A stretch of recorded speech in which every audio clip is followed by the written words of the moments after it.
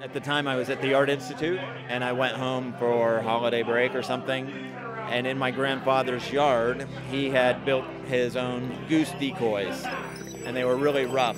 The bodies of his first geese were squared off timbers with corrugated plastic necks and a piece of wood jammed in the opening for a head on just metal rods in his yard. And I was like, what are those? And he was like, those are my goose decoys.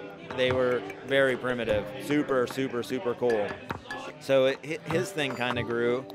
And at the time I was sort of searching for my own thing, and I was like, I'm actually going to take what he started and extend it into my neighborhood when I lived on the south side. And at the time I knew I needed to respond to the derelict appearance of the neighborhood. There were a lot of boarded up buildings, there were a lot of storefronts that just had plywood doors and windows. So I wanted to draw attention to those opportunities and give them a little kiss, so to speak. So I reached for his shape. Like I took his shape and I drew its shadow on a piece of cardboard, and I went around and stenciled that goose shape on very selective sites that needed a little charm.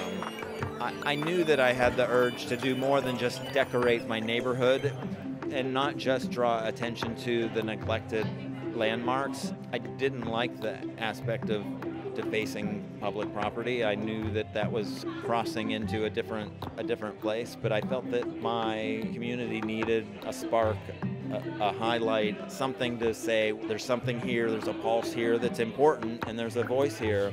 With a period of time, other folks who didn't really even know me started to identify with those shapes as meaningful and important, and it resonated with people for whatever reasons.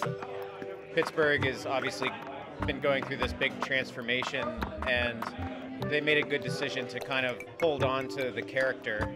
There's a real risk right now to the city losing the character and the history that it's had, and people are starting to be aware of that and don't want to wash everything off and turn it into a shiny new place again.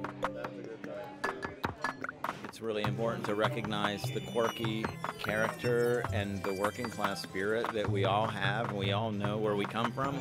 But if we erase it all and just create new veneers over everything that doesn't reflect back on the people who actually lived and experienced their time that helped that progress occur, then we're doing a disservice to the next generation. It forms a base, and it forms a relative responsibility for all of us to support each other and to support especially young people and creative ideas.